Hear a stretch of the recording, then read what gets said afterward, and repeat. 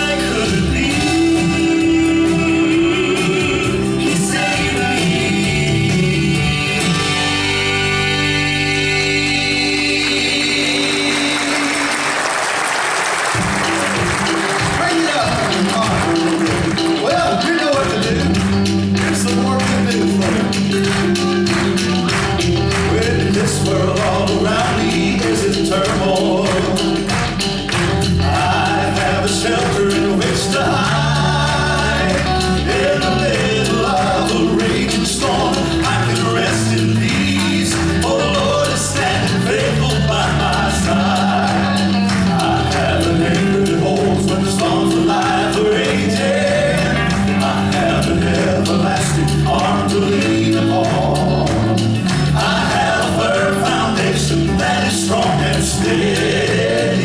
His name is Jesus, the rock I'm standing on. Yeah, good. Keep it up. A mighty fortress in the time of danger. Safely in his refuge I'll abide.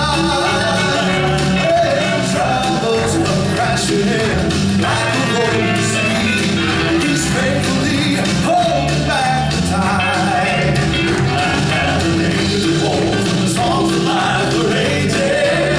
I have an everlasting arm to lean upon. I have a firm foundation that is strong and steady. His name is Jesus, the rock I'm standing on. I have an anchor that holds when the storms of life are raging. I have an everlasting arm to lean upon. I have a firm foundation that is strong and steady. His name is Jesus, the rock I'm standing on. I have an anchor that holds when the storms of life are raging. I have an everlasting arm to lean upon. I have a firm foundation that is strong and steady. His name is Jesus, the rock I'm standing on. His name is Jesus, the rock I'm standing on.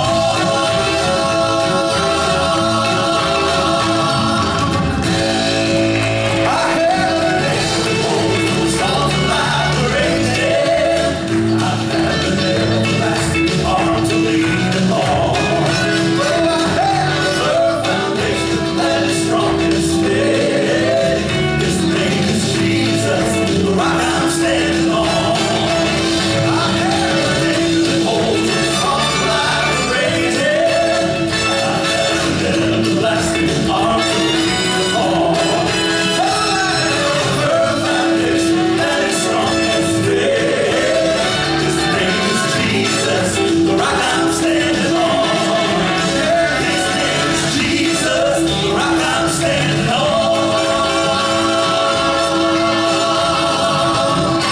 Oh, I'm standing on. Yeah.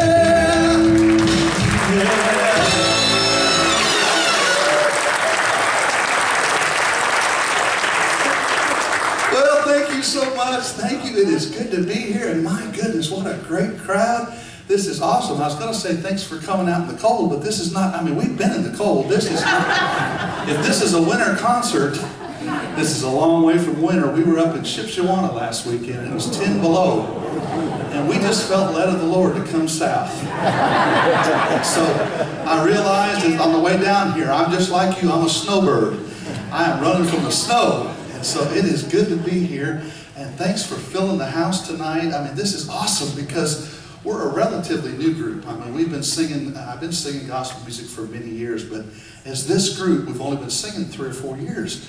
And so we never know what kind of a crowd we're going to get, and because no one knows we're famous yet. So I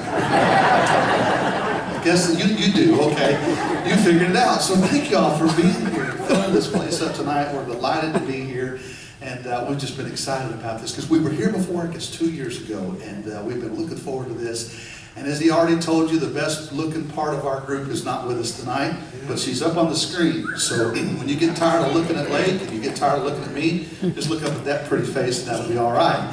We miss her, we wish she was here, but when we found out on Friday, we have been up in the cold and people have had the flu. And so we decided all of us were going to go get checked out, because we sure didn't want to bring it down here to you. And so we all went and got checked out, and I was fine, Lake's fine, the driver's fine, everybody's fine except for Melissa.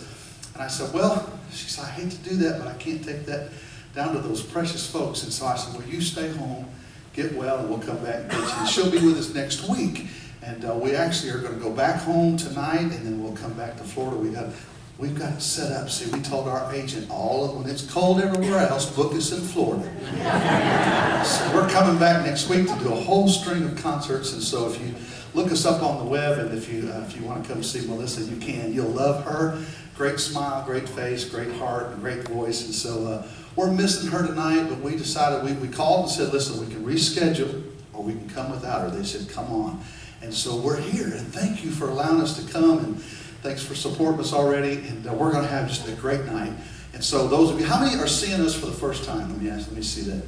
Okay, a few of you are seeing us for the first time. The ones who have seen us before, then you know Melissa. And so the ones that haven't, please come again and hear her sometime. But let me introduce the rest of the group to you. First of all, start back here with one of the newest members of our group, running the sound for us from Madison, North Carolina, Mr. Tucker Steele. Would you make him welcome? 22 years old, and he's doing a great job. I love this guy. How many have ever heard of a group called the Hoppers? Anybody ever heard of the Hoppers? Okay, oh wow, okay, people have heard from here. Okay, well, he traveled, he lives close to where the Hoppers are from, and he traveled with them for a little while, and he decided to move up in the world. That's a joke, don't tell Claude I said that. As much money as Claude Hopper has, we pay more than Claude does. Can you believe that? That's why he's still got it, okay? So, we love the Hoppers, I'm just kidding, but we're grateful to have Tucker with us. And then, new since the last time we were here, I don't think Lake was here, you've been with about a year and a half now. And so he's new to us, and we're so excited to have this young man with us. When we were looking for a singer, we didn't realize we'd be looking so soon, but we were. And I happened to be talking to a gentleman who lives in Indiana. And his name, maybe some of you have heard of him, his name is Bill Gaither. Anybody ever heard of him? Okay. Well, he's almost as famous as the Hoppers down here. Okay. Well, Bill said, hey, what are you going to do for a singer? I said, I don't know, but we need one. And he said, I've got one you need to hear. He said, before you hire somebody, you've got to hear this young man sing. He said, great heart, great voice. He said, you've got to listen to him. I said, we'll do this. Send him to Nashville. We'll meet at a studio. We'll get around the piano. Melissa plays piano. We'll get around the piano and we'll sing together and see how it works, see how the blend and everything works. He said, okay, I'll do that. So he sent the young man to Nashville. We all met, got around the piano. We got in there, began to sing some old hymns and some songs, some newer songs. It was just going great. We loved the blend. We loved the sound. Loved the young man's heart and his voice. Guess who else showed up for the audition? Bill Gaither. Some of you weren't listening the other night. I said, guess who else showed up for the audition? And a lady said, Elvis Presley. Wasn't Elvis, but almost like Elvis, right? Bill Gaither showed up, and when he got there, I'm telling the truth. Now, I'm telling the truth. You know this is true. When he got there, he took over. You've seen him on TV. Well, there was just 3 of us and Bill in the studio. That's all it was. He came in and he was directing us, just like you see him do on TV. You know, he told us how long to hold the ending, what to sing, what key, do another song, and what was going to be about an hour audition turned into 2 or 3 hours around the piano, just singing great songs, having a wonderful time. Bill was like a kid at Christmas. He said, "This is great. This blends good." He said, "Take this young man on the road with you. People are going to fall in love with him." It's been a year and a half, and he's exactly right.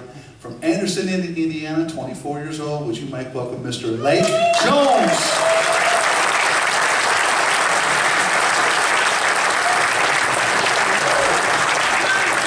He's doing a great job. Now, I got to tell you, his name is Lake, L-A-Y-K-E. I know that's a unique name. But I love the name, love the heart, love the voice. He's just doing great. Well, the other night, a lady came up to him at the table, and she said, "What'd you say his name was?" I said, "Lake." She said, no, I'm renaming him. His name is not Lake. She said, I'm going to name him. And you can't see it real good because of the beard, but if he smiles real big, you'll see why. She said, I'm going to name him Dimples. So, just look at the screen, okay? See those?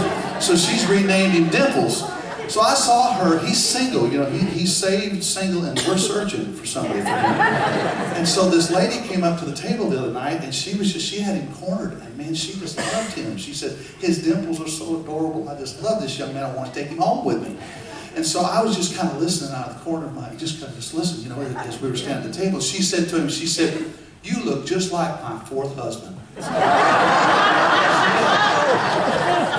He looked back at her and said, "Well, ma'am, how many have you had?" She said, 3. We found him somebody. Woo! We found him one. Well, hey, do you want to hear this young man sing? Oh, you got to do better than that. You want to hear this young man sing? You're going to love this. This is a great old song, one of my favorite classics. Listen to Lake sing this wonderful song. I love this. Break the track in the monitors just a little bit. Disappointment now. Let's sing. There is coming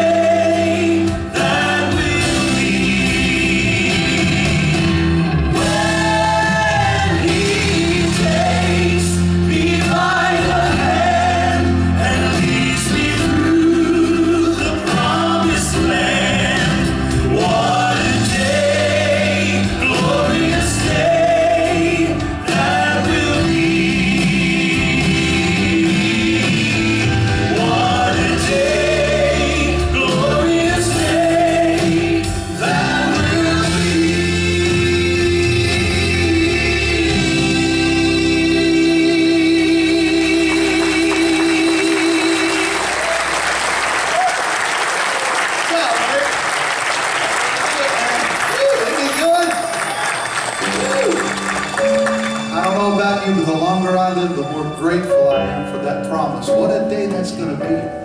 I'm thankful that heaven will be a reality. Saying goodbye to those that we love is the hardest thing to do.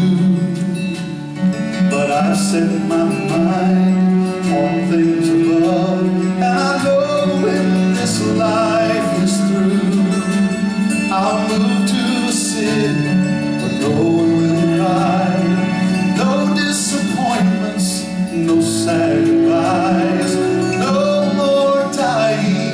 I'm packed and ready to move. Homesick for heaven, my heart is longing to go. Homesick for heaven, loved ones are waiting, I know, and I miss them so.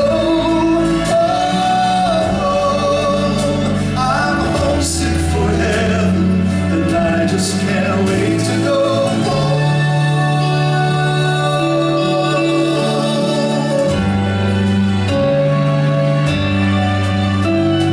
I close my eyes and I see a place far beyond my wildest dreams, where heartaches are welcome and tears cannot stay, and pain will give way.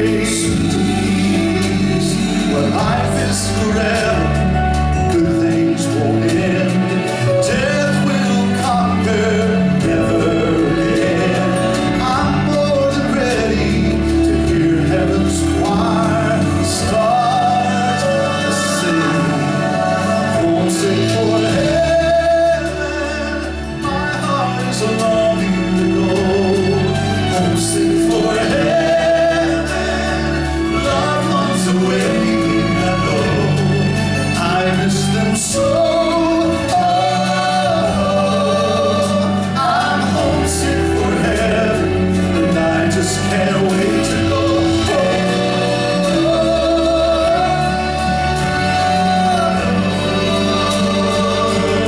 I can't wait to go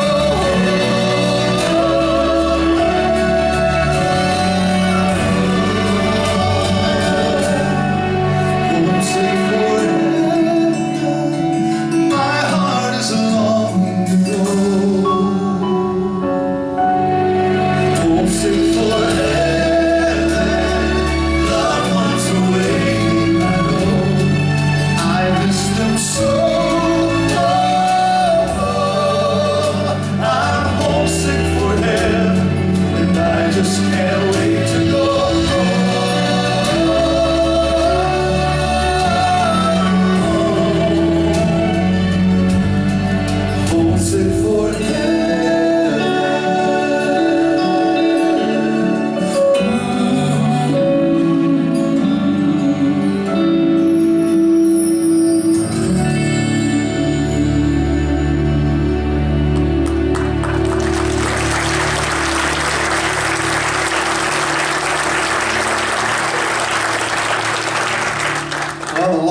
I live, the more grateful I am for heaven. And if you've ever had to say goodbye to a loved one in this life, you know exactly what we're singing about. And aren't you thankful that this is not home?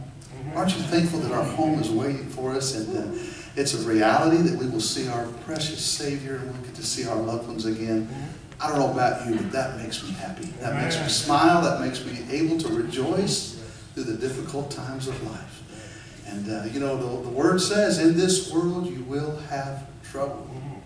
But the good news is this isn't home. And we have one walking with us every step of the way, and then He's prepared heaven for us. I don't think it can get any better than that. You know it? That's some good news, isn't it? I think it's great news. And so what a joy it is to know the Lord tonight. We travel an awful lot. We're on the road about 46 or 48 weekends a year. And we just love what we do, and so we're grateful for the safety that the Lord has given us through all those miles. We'd be crazy to leave our driveway and travel all the miles we travel if we didn't have one taking care of us and leading the way. And so He's been gracious to us. One of the questions people ask us most every night that we sing, they ask us, do you all work for a living or do you just sing? We get that. And we usually just tell them, no, we feel led to just sing. It's a lot more fun. But there's work involved in it, and we love what we do. This is our only job. And so we sing 46, 48 weekends a year, and it takes most of the year. And so we're grateful. But we've gotten to travel all over the world. We have been, we got to go to Jerusalem. We have been to South Africa. We have been to Mexico and Canada. We have been to Europe and helped me Norway and Sweden and Scotland and just all over the world. We've just been blessed to get to see a lot of the beautiful country that God has created. And so we're blessed. We also get to go on the gospel music cruises. Anybody ever been on those? A couple of you? Okay, well, y'all don't know what you're missing. They're wonderful. They're just awesome. Well, last year we went on 3 gospel music cruises. We got to go with Dr. Charles Stanley to Alaska. We've gone with Bill Gaither to all of them, just great cruises. And so we're really blessed, you know. And don't get mad at us. Somebody has to suffer for Jesus. We feel led to do it on the cruise. So we love our cruises, and it's just been wonderful. We went just a few months ago, we were in Alaska with the Gaithers and had a great time. And if you've ever been on those cruises, you know how they do that. They usually put 2 or 3 couples to a table. Have y'all seen how they do that? It's kind of nice because you get to meet new friends. And if it's not the people you travel with, you know, you're getting acquainted with new people, and it's just really a great way to get acquainted. Well, one of the first nights of the cruises, one of the cruises that we went on, you leaving already? Where are you going? That's my niece, I can give her a hard time. She can't leave, her mom's got the keys. Okay, so anyway, we went on this cruise, and Melissa said, hey, let's get dressed up and let's go down to dinner. And she likes the nice restaurant on the cruise. So she said, let's get dressed up and go. So I said, all right. So we got to our room, cleaned up, dressed up, and went to our table. When we got to our table, we were looking on our card to see our table number. We found out when we got to our table, there was 2 couples there we had never met. And we were so excited to get to meet some new friends, and it was really cool. So we sat down and began to get acquainted. And when we sat down and started to get acquainted, we found out that neither couple had ever been on a cruise before. They had been waiting for years to get to go, and they were so excited. And so as we were telling them, we've been on many of the cruises, so we were telling them the highlights of the trip. Told them where we were going to stop, what they were going to see, and they were just super excited. Well, the gentleman across the table from me, he said, I am so excited. I've been looking forward to this cruise. He said, I have been dieting for a month just so I could eat whatever I wanted to eat. I said, it's a good thing because all we do on these cruises is eat and sing all week long. We just eat and sing. So I said, you're going to love this. This is awesome. You're going to absolutely love this. So he said, well, I'm looking forward to it, can't wait. So we ordered our food, and for some reason, his came out before the rest of ours did. So I said, he ordered a salad or something. So it came out early, and I said, let me just bless this so you can go ahead and eat, and then when ours comes, we'll all take off. He said, that's a good idea. So I blessed it, and when I got done, he took off. Whatever he got, he started eating. And I don't know what he got, but he bit into something, first bite of the cruise. And when he did, he bit into something hard, and he broke his plate. He didn't know what he was going to do. He was sitting over a little embarrassed trying to figure out what to do, and he was kind of nervous. And so the gentleman sitting on the other side of the table next to me, he said, hey. He just reached in his pocket, pulled up a plate, handed it to the guy and said, try this. That guy, he said, I'm not putting that, he said, I'm not going to put that in my mouth. You've got to be kidding me. We said, well, what else are you going to do? Just try it. What can it hurt? Just see if it works. So he looked around, took that plate, and stuck it in his mouth. And as soon as he got in, he pulled it right back out. He said, it's too big. I can't use that. It doesn't work. He said, I just can't use it. So the guy said, well, hang on, I got another one. So he pulled out the next one, handed it to the guy. We talked him into trying it and said, just try it, see if it works. Put it in his mouth, pulled it right back out, says, too small. Can't use it, doesn't fit, doesn't work, I don't like it. So the guy said, well, hang on, you're still in luck. He said, I happen to have one more. So he pulls, that's not a plate. This is not a plate, it's something else. But anyway, so he pulls the last one out, hands it to the guy and says, try this. So he looked around, tried the last one, stuck it in. When he got it in his mouth, it clipped right in perfectly, just like his plate. He said, I can't believe this. Who would have thought that I'd be on my first cruise, I would break my plate, and I happen to be sitting with a dentist. That guy said, he looked at me and said, I'm not a dentist, I'm an undertaker.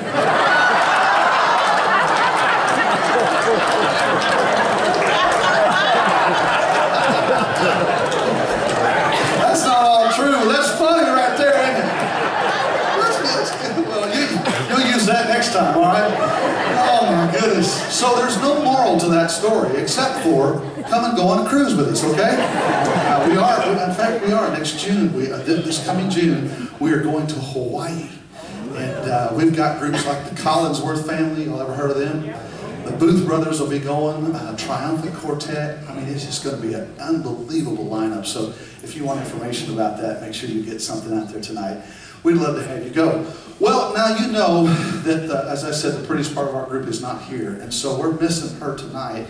But we're just going to just keep going and sing without her. So here's what I'm going to do. Where's her microphone? Is it over there? Is her mic back here? Okay, here we go. Her mic is here. Now I want you to do this. We found her. Went into my computer and found a track with her singing it. Now she'll be singing it on tapes. It's the technology. We got her voice. So we're going to sing this song with her. We're going to put this. She's a little shorter. Well, if she has high heels, it's a little hot. Okay. So right there. Okay, this is going to be good. Okay, so here's what I want you to do. We're going to put this mic here. This is where she would stand and sing this song if she was here. So I want you to hear her voice. You can look at her picture, and we're going to try to do a song with her. That be all right? Okay? All right? Okay. Y'all ready?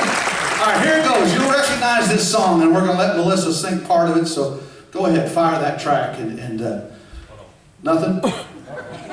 How do you like it so far? That's the quietest she's ever been. Don't tell her I said that, okay? You get it. Okay, let me keep looking there, and I got to tell you all this. This happened while he's trying to find that track. The other day I was driving the bus, and we have a bus driver, thankfully, but he needed to take a break, so it was my turn to drive. And normally when I drive, it's through the middle of the night, and Lake and Melissa, they go to bed and pray for me, and so I drive through the night. Well, the other night, I don't know why, they usually leave me up there all by myself, and I'll drive through the night, watch the sunrise the next morning, and they come up the next morning and they say, wow, that wasn't a bad trip at all. And they've slept the whole night, and I've been driving. Well, the other night, for some reason, before Melissa went to bed, she made 2 cups of coffee, and she brought them up there at the front, and she walked up there and sat in that passenger seat next to me. And man, the miles were flying by, we were fellowshipping, it was so good, we were just having a great time, and you can see her there on the screen, she's just so sweet. And during that conversation, she leaned over to me, she said, I just got to ask you something. She said, you're going to love me when I'm old and gray? I looked at her, I said, well, honey, I don't know why I said this, but I said, well, honey, I've loved you through every other color you've ever had. So, absolutely. Sure did say it. She's not letting you right here sing. Okay, let's sing with her. If you're in the battle for the Lord and right, keep on the firing line. Welcome back. If you win, my brother, surely you must fight. Keep on the firing line. There are many dangers that we all must face. If we gotta fight, it is no disgrace. Power in the service, he will find no place. So keep on the firing line. You must fight, be brave against all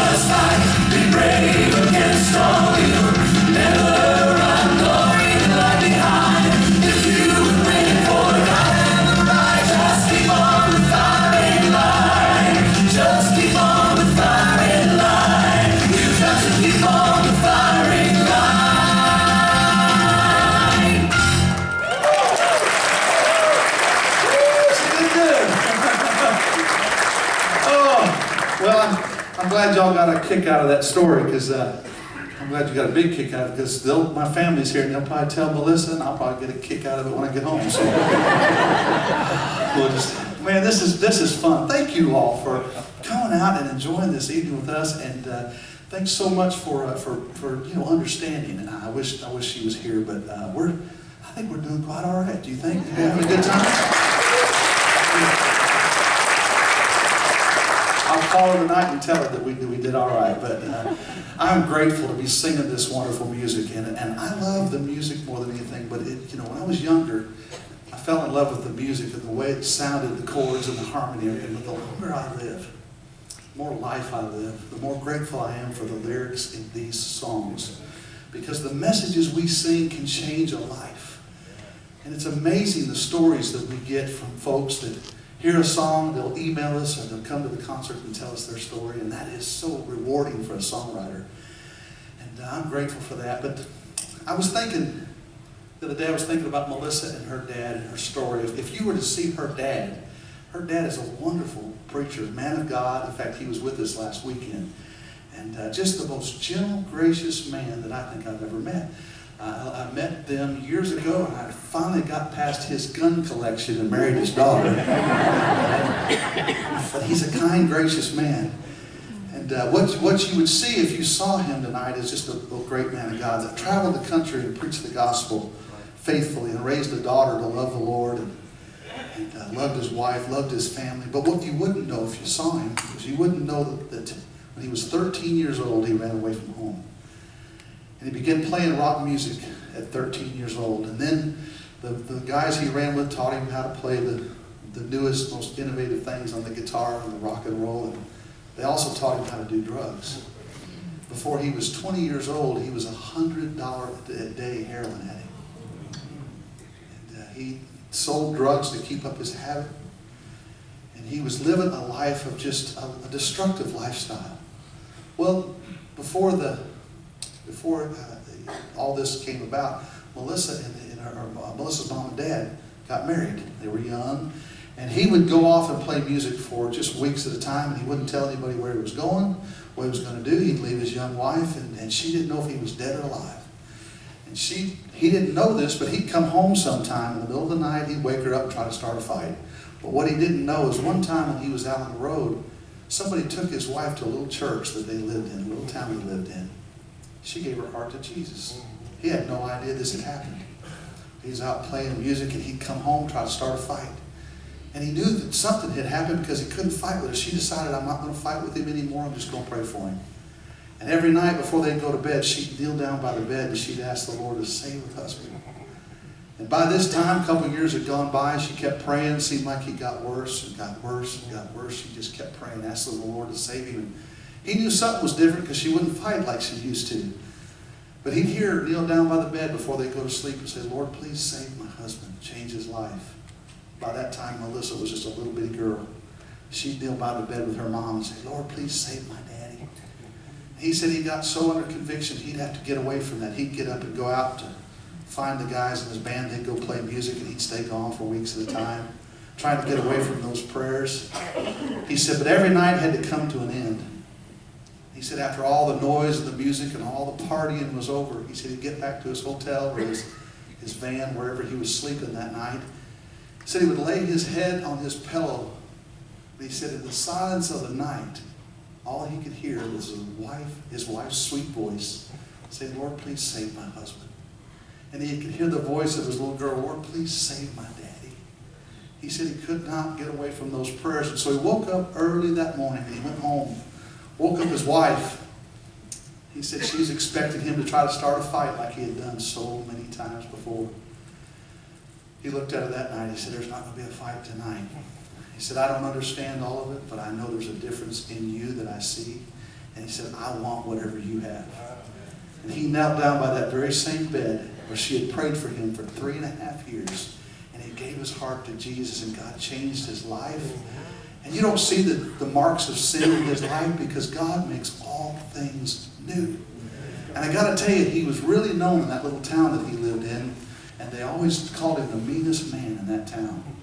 Well, I went with him the other day somewhere. You know what they call him now? They know him well. He walks around in that town. They call him Preacher Jack. Because that's what the grace of God can do in a life. Here's a song that talks about God's grace, and that's what God has done for all of us. When I look out and see your faces,